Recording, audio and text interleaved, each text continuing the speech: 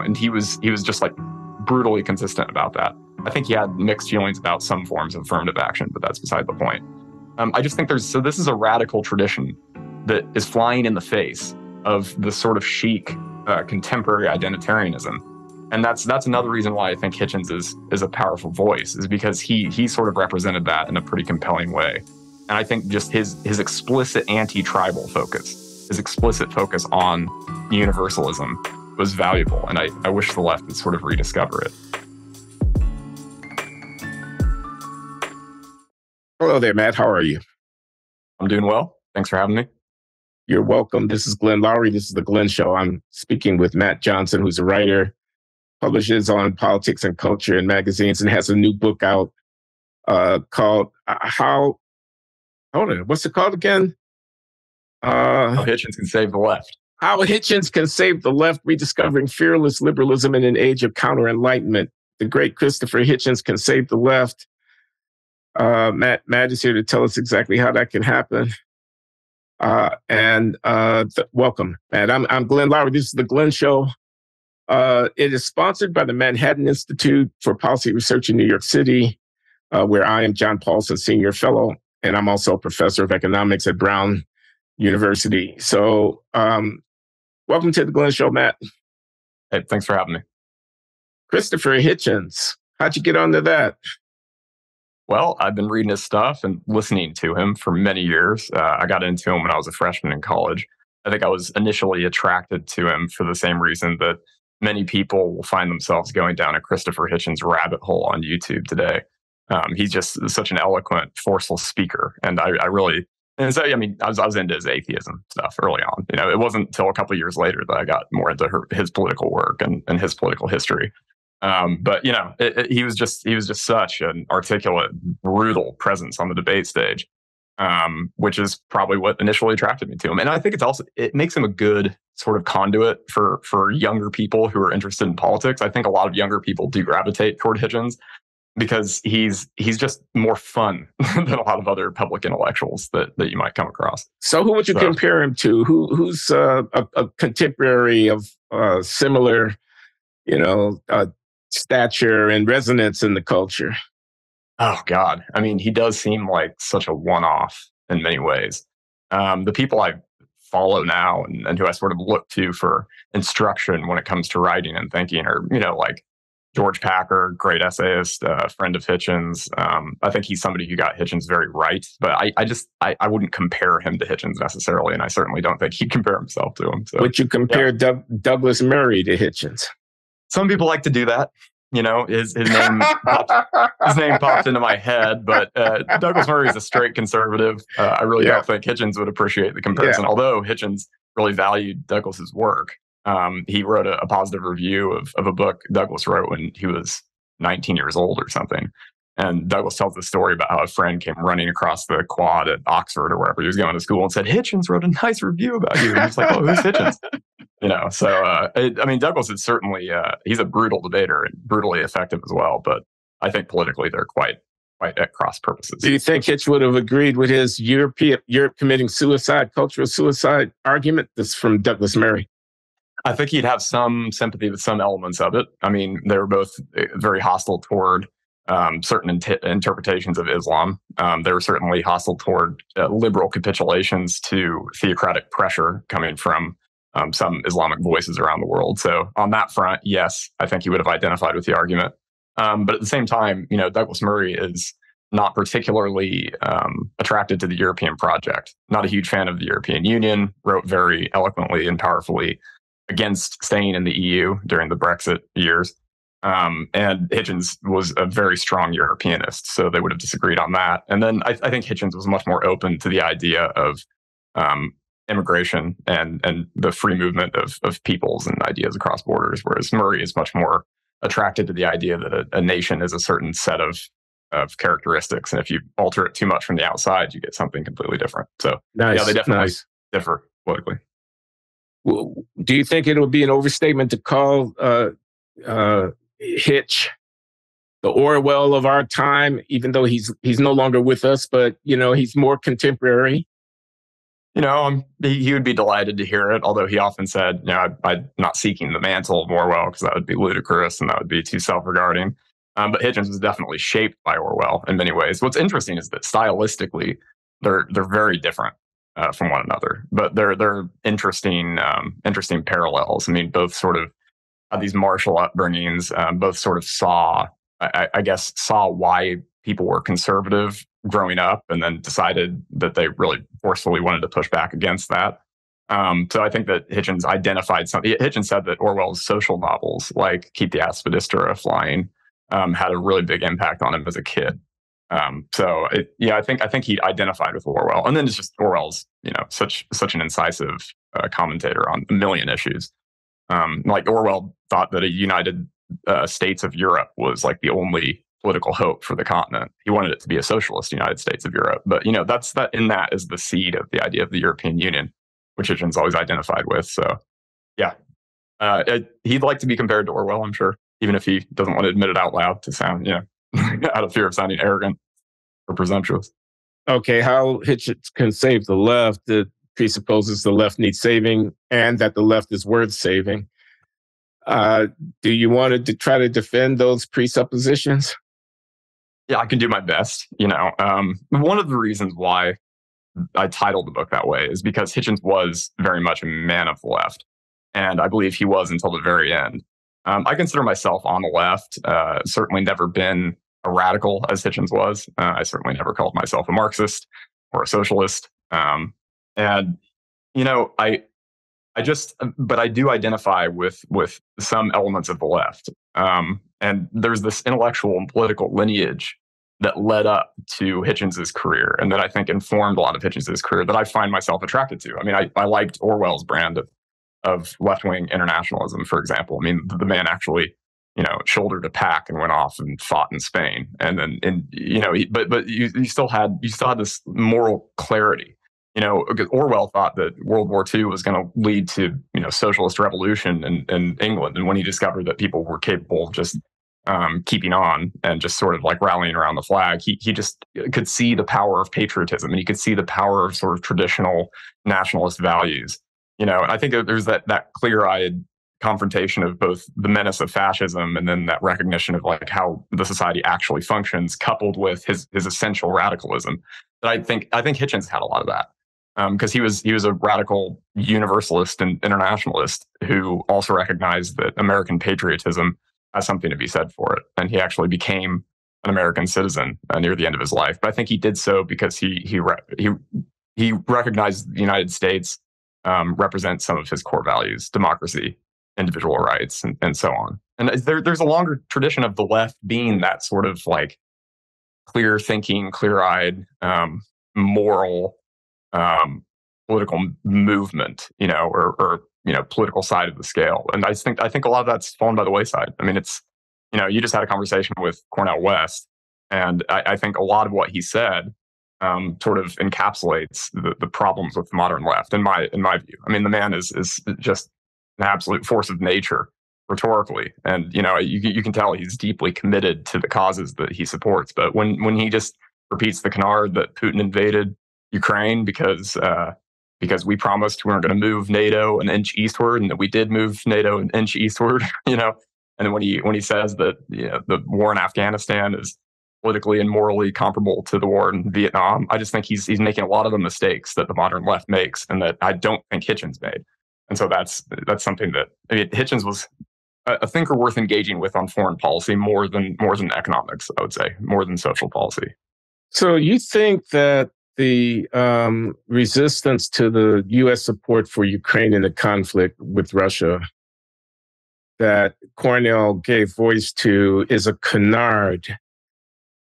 You think he's in a way deluded, or he's bought a very overly simplistic and conveniently kind of anti-American posture, and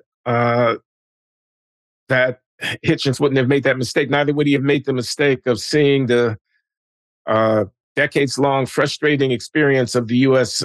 Ending in an ignoble withdrawal in Afghanistan, likening that to the fiasco of Vietnam. You think those things are very, very different. Do you want to elaborate on both of those? I mean, who is Putin? What is the Russian aggression in Ukraine? What is the stake of the West, of Europe, of NATO in resistance? Why is it worth risking nuclear war? How is it overly simplistic, peacenik think for Cornel West to want to raise questions about that? I mean, John Mearsheimer is saying what Cornel West is saying about that conflict. I don't think John Mearsheimer is a starry-eyed, misguided leftist. He's probably not a leftist at all. But No, he's not. And what exactly are the differences between the noble war in Afghanistan? Is that your position? And the ignoble fiasco of imperial overreach in Vietnam? I mean, I'm asking you to defend your position there. Yeah. What's wrong with what Cornel said? So I do think there's a very clear distinction between the war in Afghanistan and the war in Vietnam. First of all, the Vietnamese were not harboring terrorists who just massacred 3,000 American citizens in New York City and Washington and Pennsylvania. So that's a critical difference right there. So what always frustrates me about this debate about Afghanistan is that you were faced with the central dilemma of the war immediately. It was almost unthinkable that the United States wouldn't respond or retaliate in some very forceful way after 3,000 people were just massacred in, a couple of our most important cities. So once you invade Afghanistan, well, then what did you do? You created a power vacuum. You removed the Taliban. So we had to decide, how long do we want to try to fend these people off? How hard do we want to work to try to help the Afghans build up their society? And I noticed that Cornel West said, we've been there for 20 years. And you sort of emphasized the length of time we were there. Well, I mean, I think people underestimate the scale of the undertaking. I mean, this was one of the most stratified societies on planet Earth, and trying to build a centralized, functioning democratic government in that country was it could possibly have been a doomed effort. It could possibly have been. But I also think that there were real strides made in Afghanistan, and it's a mistake not to notice that. It's a mistake not to notice the massive drop in maternal mortality. It's a mistake not to notice the massive gains for women, huge gains for women in education and health across the board. I mean, after the Taliban reasserted control over the country, female judges were hounded and chased down by the Taliban. People who had been in power, and people were removed from prison, taken out of prison to pursue the people who had locked them up for crimes against women, for crimes against children. Female journalists were ripped out of the newsrooms. Anybody working in any position of government or authority in the country was yanked from that position. I think it's interesting that the left does not seem to care about that. A lot of people on the left just don't. They just say the United States did this horrible thing. It was a rapacious imperial project, full stop, nothing else to say. And I think that's a sort of moral blindness, because it's coming from a place of antipathy toward what they regard as the American empire, and not a place of practical recognition of what people were going through in Afghanistan and what we faced. So yeah, and I do think that's quite different from Vietnam, which, and Hitchens always said he despised the war in Vietnam until the very end, and he always defended the wars in Afghanistan and Iraq. Iraq is a more tricky case, which we can get to if you're interested, but that's on Afghanistan. And then on Russia, if you read Putin's writings, if you read his speeches, you'll see that this is a Russian imperialist in the classic czarist sense. And this was a man who wanted to take as much of Ukraine as possible. They originally moved on Kyiv. Russia, he's always had designs on Ukraine. The idea of Ukraine becoming a democracy was much more offensive to Putin and much more terrifying in many ways, I would say, than NATO encroachment. And I know that's probably a radical or controversial statement. And you mentioned John Mearsheimer. I wrote a piece about Mearsheimer for Quillette, making this exact argument that Mearsheimer has been getting it wrong for about 30 years now. I mean, Mearsheimer thought after the Cold War that Germany would end up rearming and making aggressive motions toward Eastern European states and potentially invading them to use them as a buffer against Russia. And if you look at Germany today, that's inconceivable. So I think his realist worldview has really blinded him to some of the realities on the ground. And I think the same applies to Cornel West. Brilliant as the man is, on this issue, this is the problem with the left, in my opinion. Okay, so one of the problems with the left is a blind anti-American, anti-imperial, anti-military stance. And Hitch would have gotten it right, you say? I think, yeah. Okay. What else would he have gotten right? You say the left is worth saving. Why? If they're got their heads up their butts, so far up their butts. Well, I would say that there are some elements of the left today. The German Green Party comes to mind that really, they've really confronted the mistakes of the past and they're trying to learn from them. And they were pushing for the delivery of heavy weapons to Ukraine before Schultz was, before the rest of Europe was, before the US was. So that's the German Green Party. I mean, this is the left. This is the more radical alternative in Germany. And I think there are a lot of people whose hearts are in the right place on the left, and have always been. I used to be an opinion page editor in Kansas, the state of Kansas, and I wrote in favor of Medicaid expansion in the state. This is just kind of this long-standing left-wing issue there.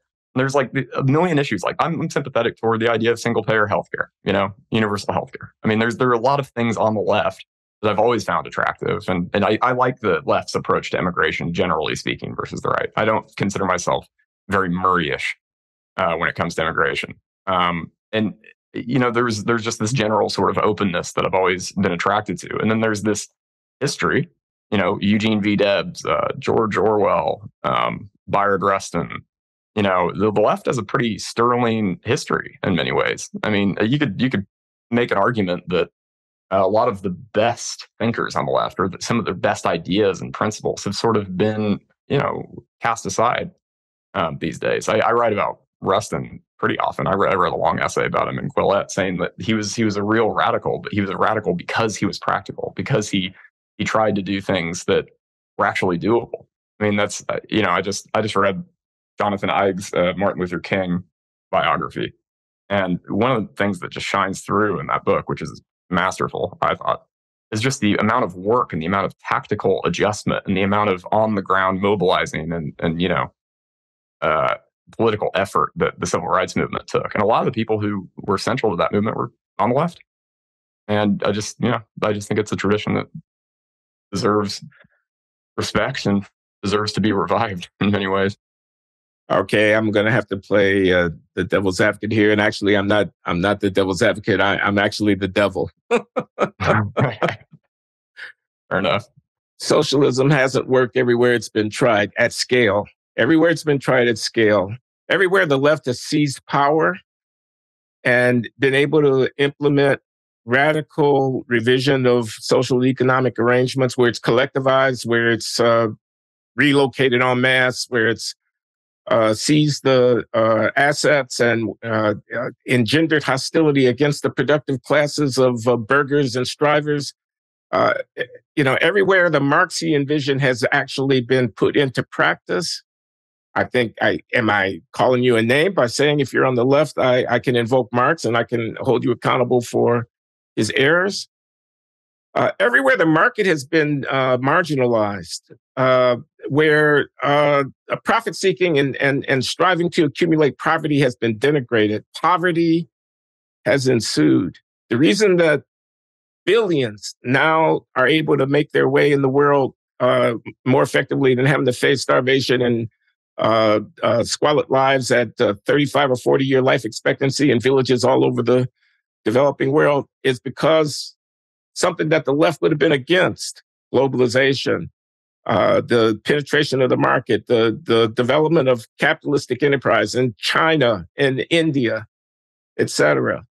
The left has its head up its ass when it comes to talking about economic development. It's not just the culture wars. The left is actually wrong about the big questions. You kill the goose that lays the golden egg as soon as you build the welfare state the way that the left wants to build it, and so on and so forth. Taxes too high, government too big, unaccountable, etc. Yeah. So I will have to say, Glenn, and this is something that will probably give me away to some potential readers of my book, even if they're just hate readers. You are pushing at an open door. I mean, I certainly wouldn't call myself a Marxist. I would not call myself a socialist.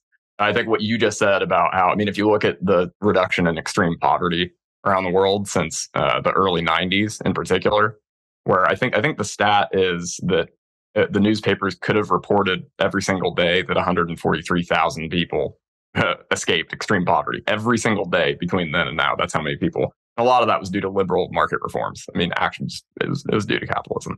So if that does make me ineligible to even claim to be on the left or lecture the left about anything, and that's unfortunate. But I will say that one thing you mentioned in there was that globalization is sort of anathema to the left. And that was one issue where Hitchens he did take a sort of heterodox or iconoclastic line on the left. Hitchens always said he thought globalization was a good thing in and of itself.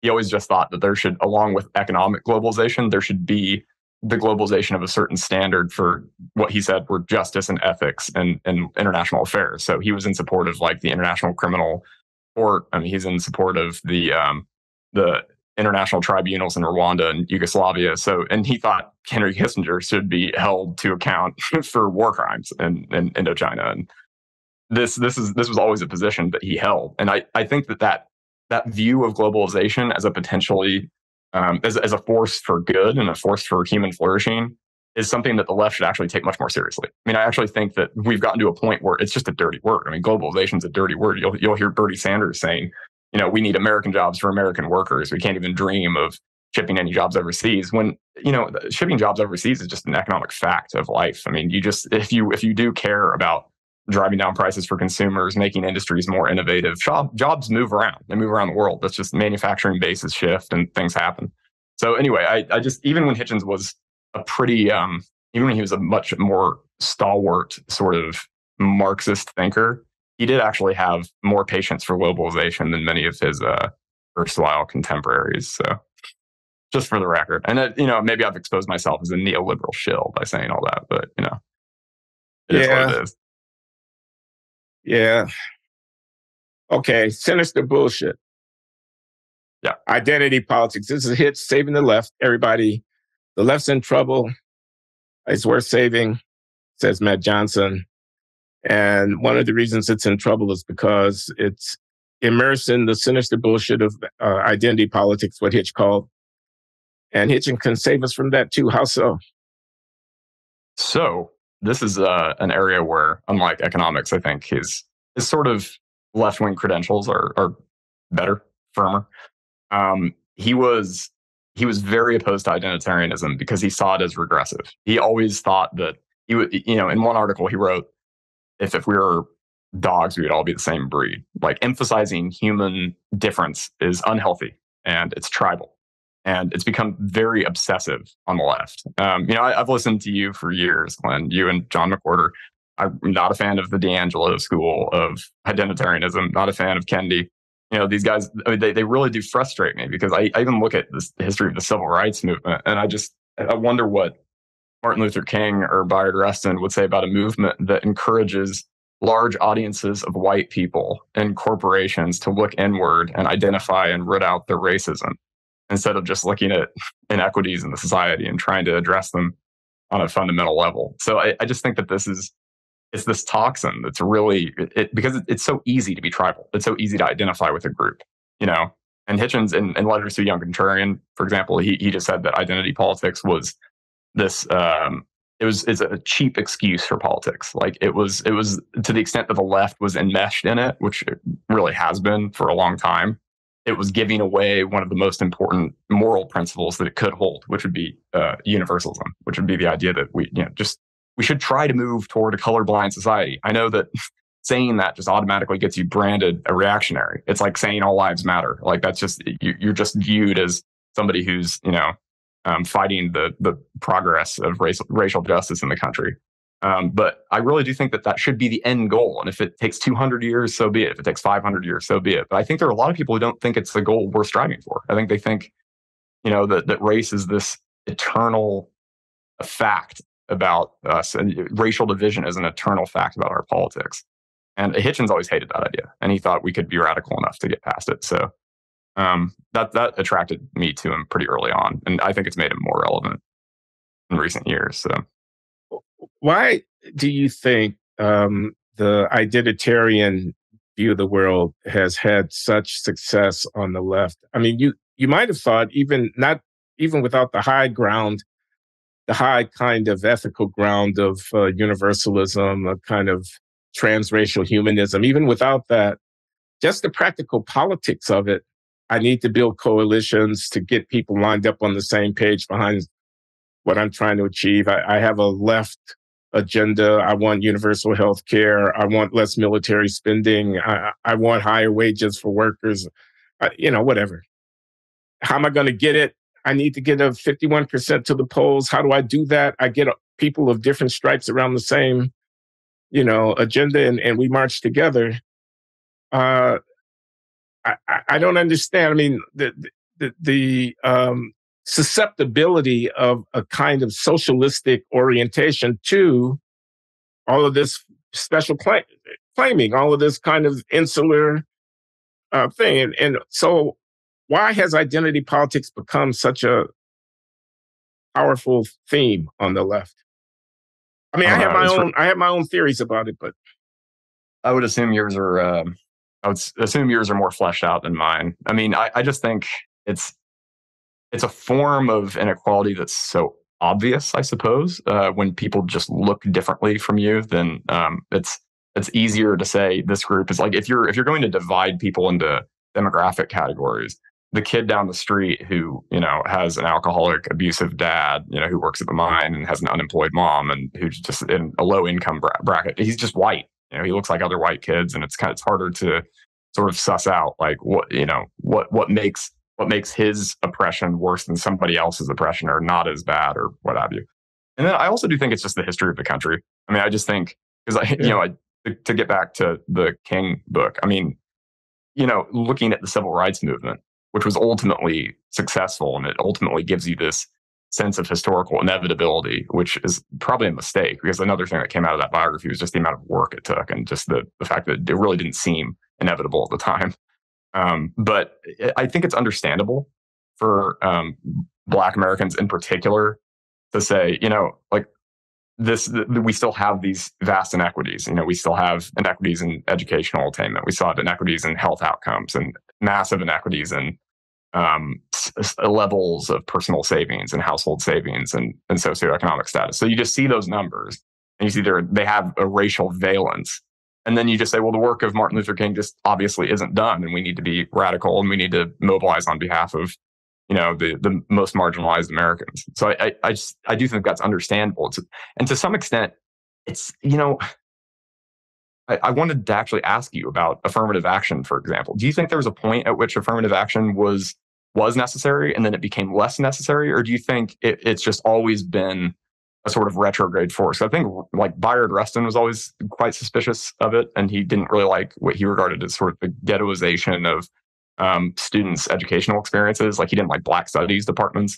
But do you think there was a point at which, because I've always thought that affirmative action was probably necessary, like in the 60s, but maybe just became less necessary. And that's like a race-based thing. So is that identity politics, or is it not? I do struggle with the sort of terminology here. And, Yeah, I think it's a plausible argument to say that in 1970, 1980, as you were coming out of the civil rights movement and trying to open up institutions, that a state of exception from what should be the principled standard of a non-racial or transracial posture, especially for the government, a state of exception standing apart from that could be defended. I mean, I think it could go either way. I was around in the 1970s and the 1980s, and I can remember the debates. I remember Nathan Glazer's book. I think he called it Affirmative Discrimination. This is like 1978, 1980. Glazer was a neocon guy. I mean, he was a man of the left in his time, and then he kind of became more of a centrist sociologist, commentator, and everything. I'm not going to go into a long thing about Nathan Glazer, but I'm just saying, read today, that book would seem very timid. It raised some questions about affirmative action, but it basically accepted the fact that something really needed to be done. This is what I often think when people say, well, you benefited from affirmative action. They say, to me, as a critic of affirmative action, when I was coming along, I got a scholarship at Northwestern University because I was a minority kid from the south side of Chicago who looked like a pretty good bet. And, I had whatever. I don't want to go into my own biography too much, but Clarence Thomas benefited from affirmative action, it is alleged, and therefore, how can he possibly? And, I tell people 1970, 1980 was 40 plus years ago, man. And you're talking about building into the ongoing structure of things, a set of policies in a very different demographic landscape. You know, so did I answer your question? Your question was, did I think there was once a time when affirmative action made sense, even if I'm against it now? And the answer is yes. Yeah, yeah. It's just a tough issue for me because, you know, I used to have, I think, a more capacious definition of identity politics. Where I used to sort of think that, you know, we should always tend towards, like, you know, if the government is thinking about what group to support, I think you should just sort of look at who's objectively suffering the worst and give them the nod based on that. So if there's some kid who's really poor, then that should really be weighed heavily. Like, I always thought affirmative action should sort of be more socioeconomic than racial, because you can always think of very clear exceptions. You know, I mean, it's just, but at the same time, I do recognize that there are a lot of race-based programs that strike me as necessary.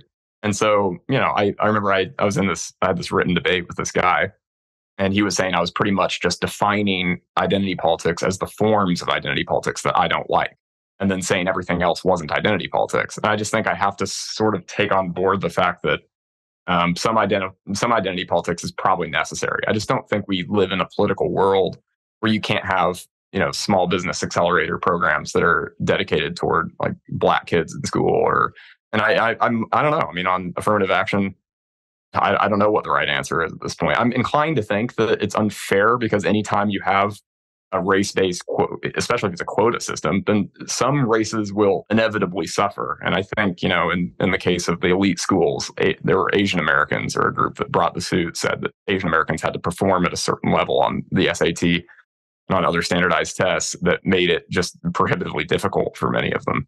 And that seems like this like recipe for civil strife and political hatred when you're like privileging groups over one another. But yeah, I'm trying to think through these issues a bit more exhaustively.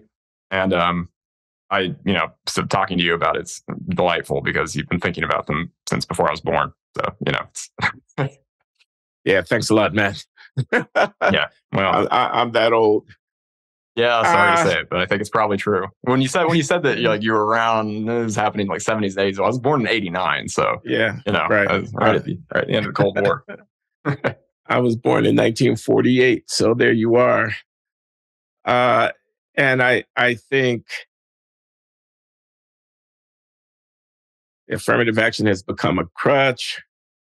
I think it's a distraction from the root sources of persisting disparity. I think it's a corruption that impedes the attainment of genuine equality of standing and respect and dignity for African Americans.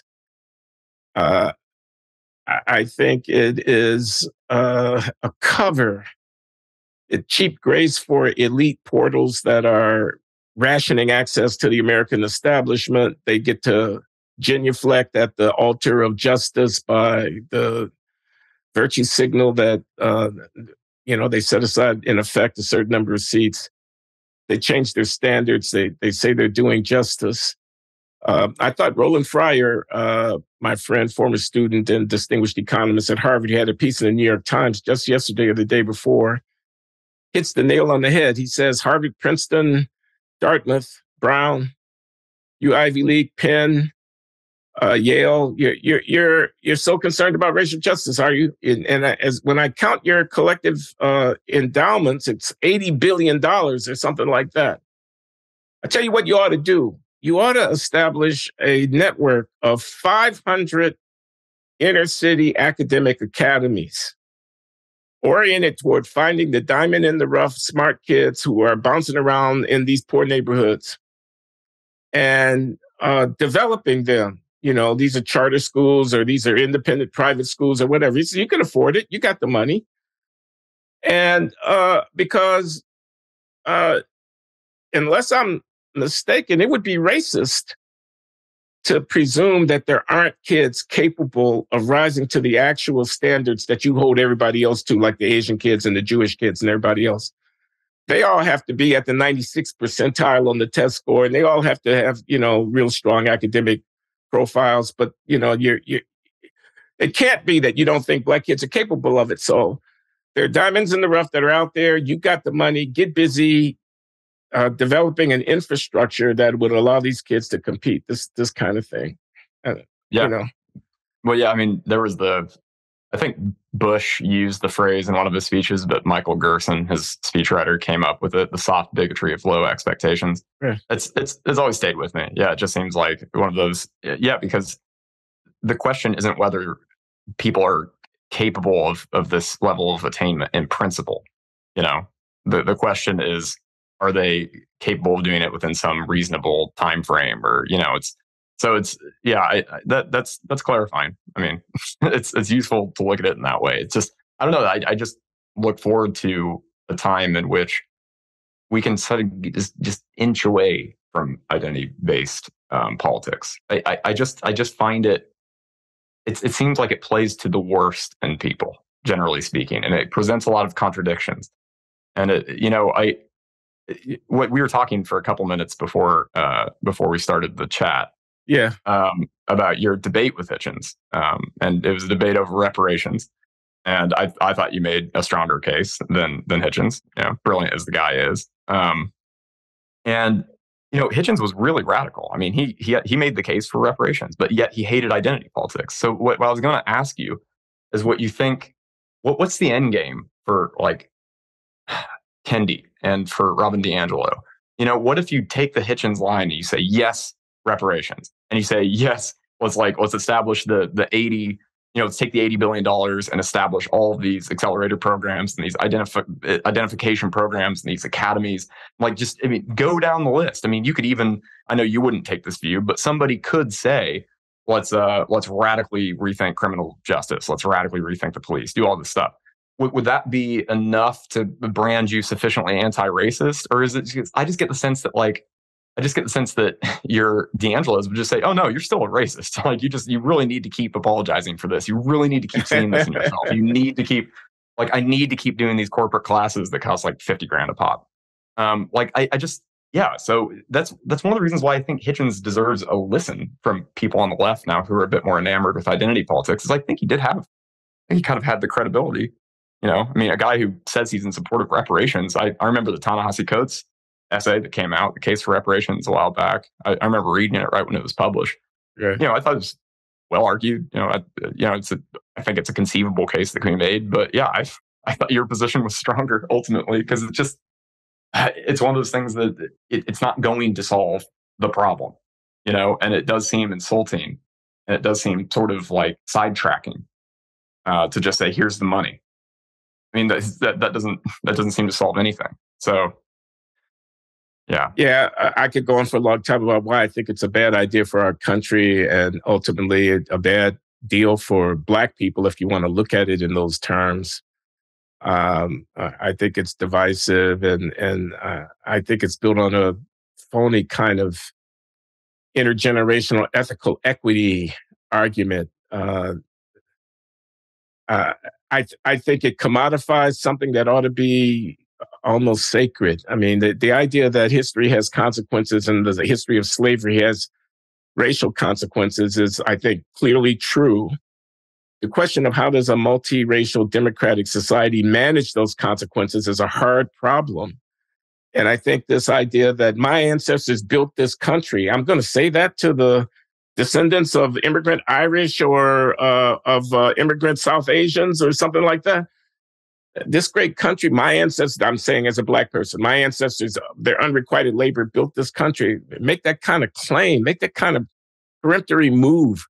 I demand, whereas we're all in this together. And I think that this is an American problem in this kind of Black people sitting on one side of a bargaining table with the rest of the country. I think that's a very bad idea.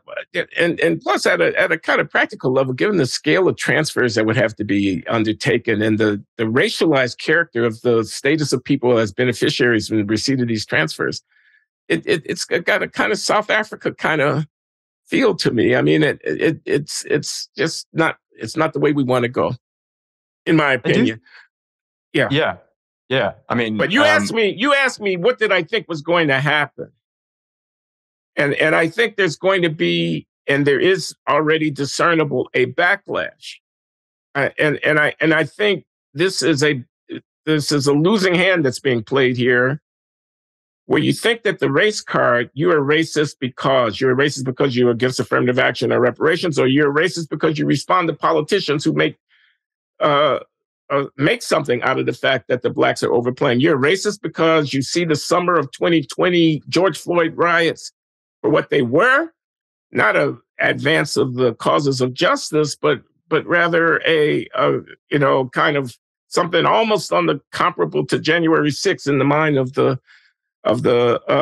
those who are trying to preserve our democracy as a fundamental threat to the integrity of our civil order.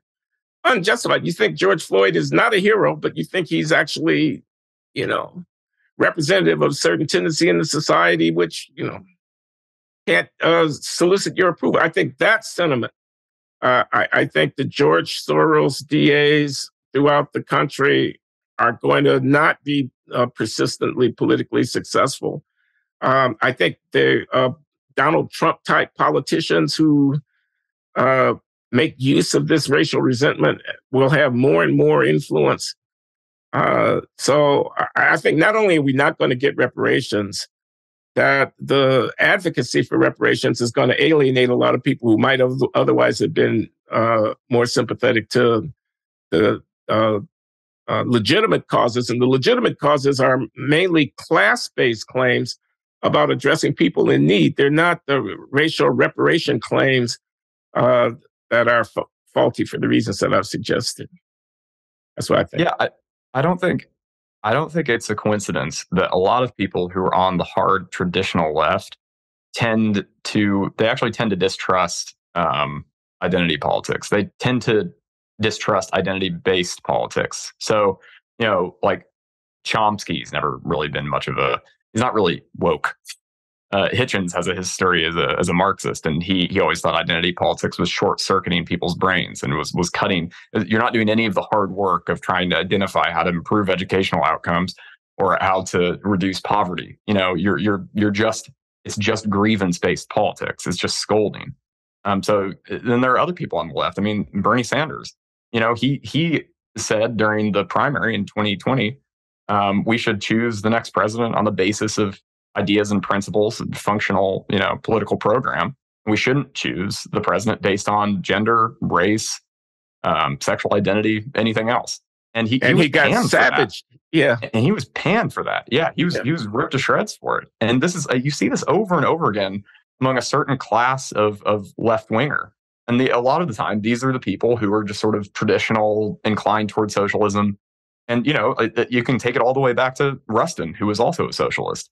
And who really he got uneasy when people started, he said reparations was a harebrained idea. He thought it was a terrible idea.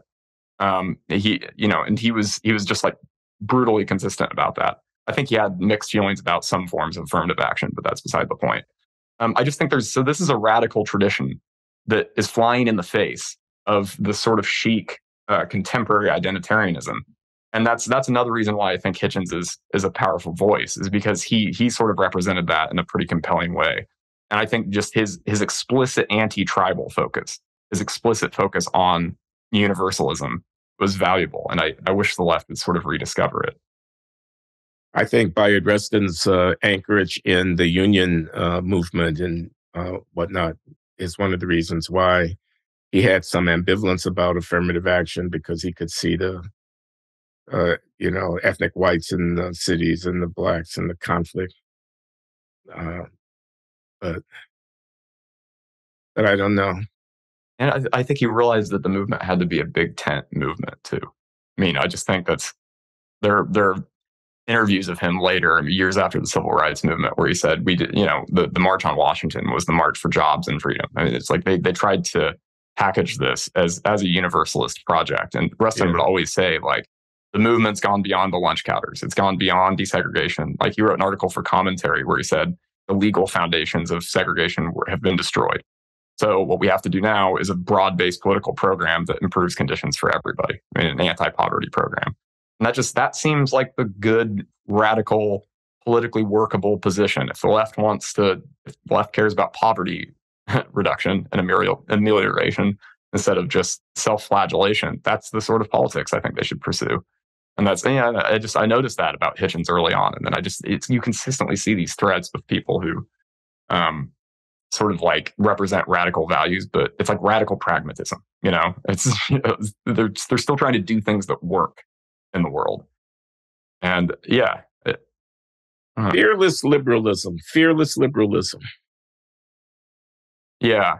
Yeah. Well, I mean, if there's one word that describes Hitchens both rhetorically and politically, I'd say fearless does it pretty well. I mean, he was really not afraid of challenging his own side, such as it was. When he came out in support of NATO involvement in Bosnia, for example, his friends were horrified and disgusted. Obviously, after September 11th, when he supported the wars in Afghanistan and Iraq and disowned the nation and moved away from what he called the Chomsky-Zinn-Finkelstein quarter of the left, he was not loved for it, and he was called an imperialist. And after he died, Glenn Greenwald wrote this article in Salon where he said he was a sadist. He just wanted to kill Muslims, which is interesting for a guy who was supporting the defense of Bosnian Muslims in the 90s and supported the defense of the Kurds in Iraq, who were also Muslim. But hey, put that aside, supported the Northern Alliance in Afghanistan. But anyway, I think he had a lot of guts. And, he just, there's this one time where he's on Bill Maher's show and he said something about the Iraq War. He kind of got booed and he just flipped off the audience and then just carried on. He just had this kind of fuck you. Have you seen Norman Finkelstein's book, I'll Burn That Bridge When I Come to It? Yeah, I heard of it. I actually listened to some of your chat with him. He's another one of those. Yeah, the last thing I want to do is really wade into. It's even having him on your show. I know you got a lot of pushback. Oh man, don't talk about Israel, Palestine, whatever you do, please. It's worse than the YouTube censors. The YouTube censors won't let me talk about transgender stuff. They will say that it's hate speech because I had a guy on and they took down the video because they said it was hate speech. I'm not going to repeat what he said because I don't want him to take down this video. Yeah. I mean, okay. For the record, I think a lot of let Norman Finkelstein come on your program and say anything, anti-Zionist about the Israel-Palestine thing, and there is no end to the complaint about how you allowed that to happen. So I should self-censor and not speak of the issue at all. But I won't. Yeah, I mean, it's just, for the record, I actually think a lot of what Finkelstein says is abhorrent. I mean, I do think that he's somebody who's not going to stare the horrors inflicted by Hamas in the face, in my opinion. I mean, this is also a movement that, think about it. Like, these are people who will not, Hamas does not have the military capability to do anything. And they're not going to invade Israel. They're not going to take over Israel. They're not going to run the Zionists out. So they fire missiles into Israel and then get responded to, as any country would. And that automatically kills more Palestinians, and this happens so frequently. And it's just like the level of cynicism that it would take to be Hamas is quite horrifying and quite disgusting. And I just always feel like the Finkelsteins of the world, they do what Hitchens did not do. Hitchens was an anti-Zionist. Hitchens thought the project was a bad idea. He thought it was tribal. He didn't like it. And there are people who think even that position is anti-Semitic. And there were people who accused Hitchens, who discovered late in life that he was Jewish, who accused him of being anti-Semitic. But I think he struck a good, interesting, radical balance where he was critical of Israel frequently and in print, but he also had absolutely no patience or time for the theocrats who live next door to Israel and who impose a sleepless threat on their Israeli neighbors. And I just think Finkelstein's always downplaying one of those and upplaying the other, and that I find noxious. But I will also say that there are a lot of people who go on and on about free speech, and they say it's important to just have an open dialogue and to discuss these things. And they will simultaneously still regard some people just absolutely beyond the pale, and I'm sure Finkelstein would fall into that bucket.